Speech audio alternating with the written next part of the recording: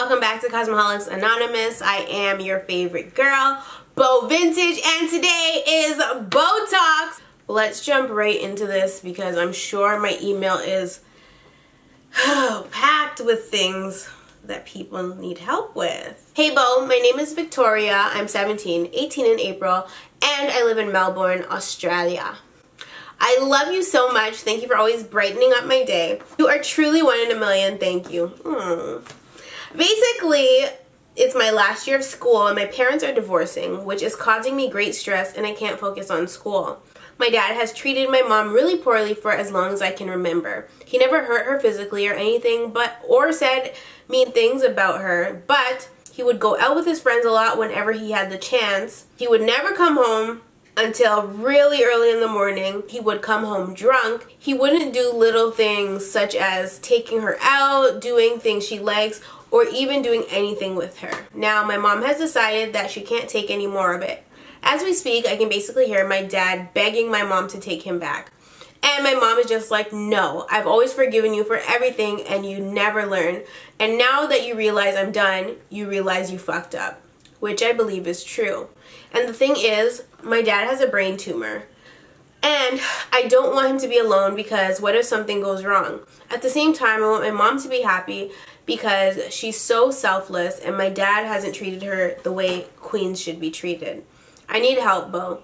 How do I stop focusing so much on their situation and start concentrating again in school? I really want to be a dentist or a doctor and this is distracting and makes me cry all the time. How do I stop feeling sick whenever my parents bring it up to me? I will probably have to move soon. How can I move and stay focused in school? Whenever I get questions about divorce, I don't know, I feel like I'm cold to the subject, like, because when my parents got divorced, I was ecstatic, like, and I always tell people this, and I'm just like, I was like legit excited to leave, like I was so happy to leave.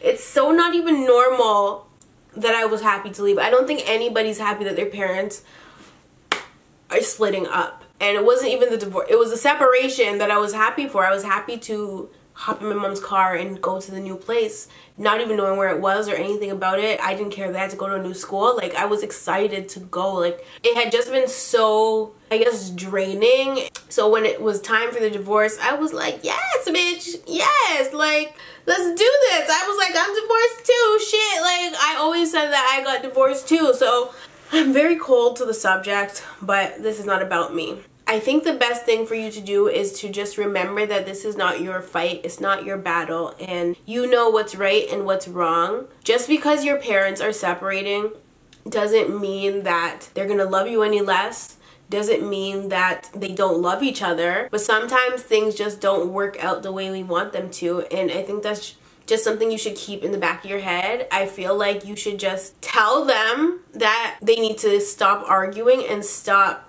talking about this until you're done school. Let them know that you want to finish school first because you are struggling to focus because all you can think about is the fact that they're divorcing. A lot of parents don't realize the stress that they put on their kids when stuff like this happens. Your dad is probably worried that you'll side with your mom or that you'll love him less because you know what he's done to your mom, and that's obviously not the case. You're gonna love your parents the same even though he's mistreated her. So I just feel like you should be open with them and tell them how you're feeling about it. Just let them know that you need them to like hold off until you're done school so that you can focus. School's over in a couple months, like it's already almost April. School will be over in like fucking June, and then you'll be getting ready to go off to college. I understand that divorce is hard and it's a hard thing to deal with, but you just have to keep in mind that it's not your battle to be facing or stressing over. It doesn't have anything to do with you. So there's no need to put your energy into it. Though it does affect you, it still has nothing to do with you. And to be honest, if it is a thing where your mom is like, she wants out now and she wants to move out and you know, you have to change locations, a lot of people are afraid of change, myself included. Sometimes we don't like change, or it's not that we don't like change, but we're just so used to having things a certain way that once there's like a change in the plans, we kind of lose balance and we're scared. I feel like that's what you're going through right now, but I honestly don't think that you should be stressing over this. Sometimes you just have to make the best of situations. You can't just be depressed and be upset and lose focus on your dreams and goals because of what's going on around you. Sometimes you have to just shut the chaos off and focus on you, yourself, your goals, and where you're headed. At the end of the day, your parents divorcing, all it's going to change is your location. You know what I mean? Your life is not going to spiral out of control, which is what a lot of people fear when they find out that their parents are divorcing. It's rough, but you'll definitely be okay. You'll definitely make it out alive. I don't know what to say. You're always right. I was one of the letters that said that my home life is really rough and how my boyfriend at the time was acting shady and how we were 19 and I planned on moving in with him. Well, come to find out, we had an argument. I ended up leaving the house I moved into with him and still gave him one last chance in January. He lied to me, saying that he didn't have sex with a female he was talking to the month we broke up. But I found out that he has been cheating on me with her ever since they met in December. It was a 3-year relationship, and I guess I was the stupid one. LOL. He left his phone at my house to show me he wasn't talking to this female anymore, and I text her. So I got the receipts if you want to read them. He basically had sex with this female a week after we broke up, unprotected, and has never used a condom with her, and came back to me acting like he wasn't doing a damn thing. And this whole time while we have been back together, these last couple of months have been fucking. When I found out, I slapped him up crazy. He's blocked on everything. But sorry, I had to tell you, and sorry for the spelling errors. I literally found out this morning. Take Bo's advice, people. She ain't lying. I am attaching the conversation. Ugh, sorry for not listening, Bo. I'm so disappointed in myself. Okay, let's see these text messages. Blank is always going to want to be with you. This is a nice side bitch. That is a cheating ass nigga. Well, she left him, so that's good. You can call me Kayla. Even if this is too long for your video, I'd appreciate a response. Thank you so much for taking the time to read this. It means a lot. When I was 1, my parents separated, and as dumb as fuck as it sounds, I've truly still struggled with it. I'm 20 years old and a 3rd-year college student, and currently writing to you in a boring-ass lecture, LOL. But their separation allowed for a lot of darkness in my life. I was always an object to piss off the other person. I lived with my father until I was 12 to 13. My stepmom was physically, emotionally, and mentally abusive. I've been removed from my home by Child Protective Services, gone to court, and gotten doctors, teachers, and neighbors involved before, and placed with my mom temporarily. When I was 6, my stepmom gave me a black eye, and my father and uncle that lived with us didn't mind putting their hands on me too. When I was in the 3rd grade, my dad beat me so bad that the school found out and they had people secretly talk to me from the court system. The day I learned that he hated me was when the police department informed him about the pending charges for child endangerment towards him, and he came home and looked at 8-year-old me with the utmost hatred.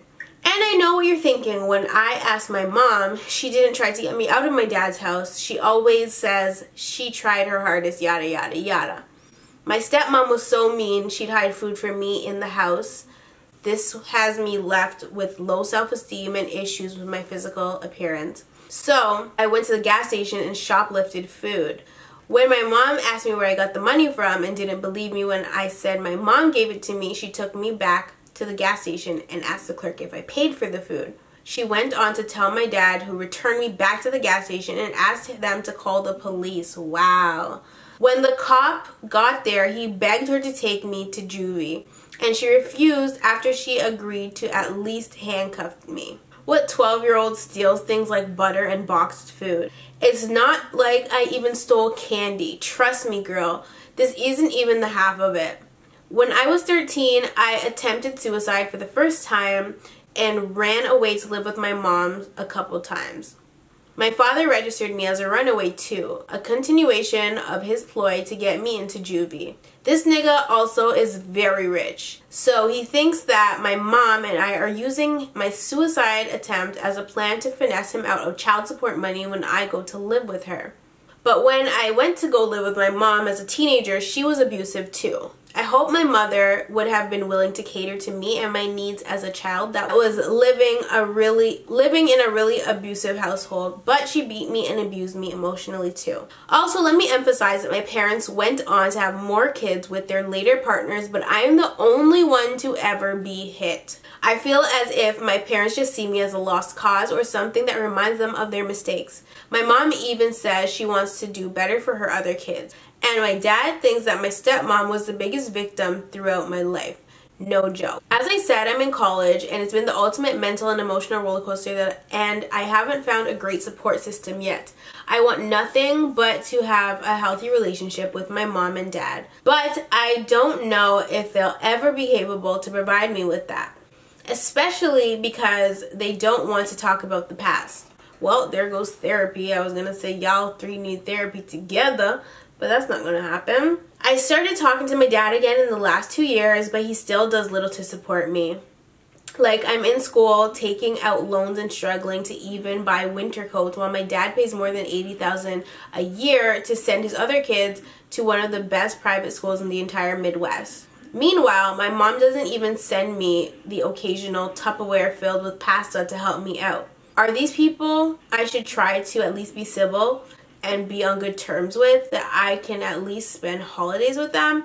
Or should I completely close this door?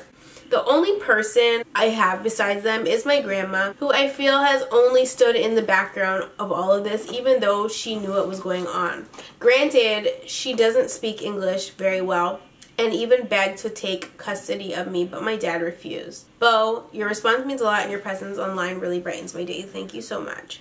Kayla. This is a very sad story to read. I'm going to say to close that door. The reason I'm saying this is because you're 20 and everything that's happened to you in your past that you have not been able to let go of is going to affect you continuously into your future until you get closure. You need to send both of your parents separate letters expressing everything you feel about them and letting them know that you will no longer try to contact them, you will no longer speak to them. You are finally getting rid of the dead weight in your life. In order to move forward, you need to let go. You can't move forward with extra baggage. There's only one bag allowed on each plane, bitch. You gotta pay extra for a second bag over 50 pounds. So you gotta let go of the dead weight. You really can't be dwelling on what's happened to you throughout your life. It's not your fault. It's not your fault if your parents didn't treat you how they were supposed to, if they didn't show you that love you needed as a kid. We don't get to choose our parents, and our parents definitely don't get to choose us. Even if they do lay down together and create us, they don't get to choose who they get, what they get, and how they get it. I know that when you come out of such hurtful situations, when it's your time to become a parent, you're going to love unconditionally, you're going to give your kid everything that you didn't get to have, and you're going to be an amazing mom. I know you're not thinking about that right now, but that is what you're gonna want for your kid. And as long as you break the cycle and you do things better than they did, then you're a-okay. You'll be a-okay. And the same goes for choosing a mate. You're going to want to stay clear of people or men that are like your father, that remind you of your father. And it's going to be tough to do that because there's always going to be that void there that has never been filled. I've dealt with the void my whole life and I'm always going to have to deal with that void, but I'm fine. Like, as much as we want certain things, certain relationships, you really have to make a decision as to whether it's worth it. Your parents have shown you on more than one occasion that they're not even worth that energy from you. They're not even worth you wanting that relationship with them. So I do 100% think you need to close that door. Hello? Yo. What's up? What are you doing? Filming. I hate you. You're always filming. I'm never filming. I always film super late. Like, it's 10 o'clock. I want to be done. I had an idea. I just have to shoot it to you. Okay. So I just saw a picture on Twitter. Love that. Yeah. I love it. It ain't nothing to cut that bitch off. Like, you just gotta cut them off, really. Tell them how you feel so that they know. First of all, when you tell somebody how you feel, you're putting the ball in their court. Let them know that you is not feeling them as human beings, okay? Let them know that they have wronged you. Let them know that you're done with them. Trust and believe your parents kick themselves in the ass every day because they know what they've done to you. They know what they've done. And they know they haven't done for you. They know that they haven't been there for you, and don't think that your parents aren't going to have to deal with that somewhere down the line. God will deal with your parents for you. You don't have to deal with them anymore. You're 20 years old. You need to let it go and let them know that you are letting it go. Let them know you forgive them for everything, but you want nothing to do with them. And that's just it. Like, at this point in your life, they can't even do anything for you. And money is not everything. And so in my deadbeat dad story, I actually tell you guys how... Actually, did I tell you guys? I was at my sister's house and she said my father wanted to see me and I said I don't want to see him. And she's like, what if he has money for you or something? I said, do I look like I need somebody coin? And I was broke at the time, honey. I was homeless, bitch. I was like, do I look like I need somebody's money? Like, do I? I wasn't necessarily broke. I was homeless, but I wasn't broke. Well, I was broke, but I wasn't like piss poor. You know what I mean? I had a job. Or did I just quit? I had money in my bank account, and I didn't need any money from him. I didn't care at that point because that's all I used to try to get out of him. I didn't care to build a relationship because there was nothing to build at whatever point it was. And so once I stopped asking him for money, it was just like there's nothing left. Like there's no reason to even engage because when I was asking for money, I wasn't getting what I needed. You're saying that your dad is loaded and he's paying for his kids to go to private schools, but he's not helping you get through college. When he gets to the pearly gates, him and your mama finna suffer, honey. Don't sleep. My dad's gonna suffer too once God starts questioning his little ass, okay? So just know that your parents will be served. They're a good batch of karma. Just know that, and don't worry about them not supporting you, because at this point you're grown and you can start to support yourself. Student loans suck. That's why I was never one to want to go to college. Not that I didn't want to go to college, but that's why I never wanted to take out a student loan to go to school, because I knew and I witnessed it too many times, people being in debt. But follow your dreams and everything will work out in the end. Financially, romantically, life in general will always work itself out in the end. So don't try to rack your brain figuring out how you're gonna pay your student loans. Everybody got student loans, girl. Everybody in debt. Don't worry, you ain't alone. That's all you need to know. You're not alone. Hey Bo, so I'm gonna be brutally honest since I can't say it to anyone else. I moved cities to live with my dad for the school year, and I wasn't as eager to make friends considering how different everyone was from what I'm used to. I didn't really like anyone. They just weren't my type of people, but I ended up making friends with a girl. I'll call her Lonnie. From the beginning, Lonnie was kinda not well kept. Over time, I noticed that she wasn't as fortunate as me. Her situation at home was much different, but not that bad. She came to school wearing the same things, smelling bad, and not keeping her hygiene up as a female should. So this triggered me, LMAO. I could not deal with her acting like she didn't love herself. That's one of the only things that will really push me to my breaking point. Females that don't keep themselves as they should. So long story short, her family is pretty nasty. They can't act right in public. Just an entire mess. So I've learned my lesson not to go anywhere with them. Oh, I know somebody like that. She's always at my house and with my family because quite honestly, I feel like I owe it to her. I wouldn't want to be around my family either if I was her. She's also a bugaboo. She follows everything I do and can't think for herself. She even tried to get into a program with me, completely out of her school district, just to follow after me. She's not all that bad, but it's not like she can't shower, use a little soap every once in a while. No, bitch, not every once in a while. She needs to use it every day. What?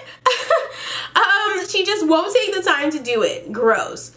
I already lowered my standards in order to make friends at this school, because I usually choose my friends wisely, but I wanted to make my time in this new city worth it, so I adjusted. Let me tell you something, okay? I will literally bathe you myself if I have to. I'm not walking around with no stank pussy girl, no stank armpit bitch, no stanky girl, period. I will give you clothes. I will make sure that you are up to my standards, okay? That's what you need to be doing. You need to shower her, wash her hair, give her clothes, buy her a panty set. Child, you need to just mold her into being a better version of herself. There's no excuse. If you have a home, electricity, and water, there is no excuse for you to be stanking, even if you wear the same clothes every day. There is no excuse for you to be stanking in these streets. But let me continue. The problem is that I don't know what I should do, because I'm starting to just venture out on my own, not pay her any mind, because I'd rather be by myself than seen with her, honestly. It's not funny, but it's funny. I'm so sorry. You just remind me of myself, like you're so bougie. That sounds really shady, but there's no nice way to put it. You are who you hang out with, okay? In that order, man. Okay? That's not who I want to be seen with. Should I cut her off completely and just solo it out for the rest of the year, or deal with it and constantly have to bite my tongue when dealing with her shenanigans? This is long as fuck, so I'll just end it here. You don't have to put it in Botox. I just want your input. Thanks, love.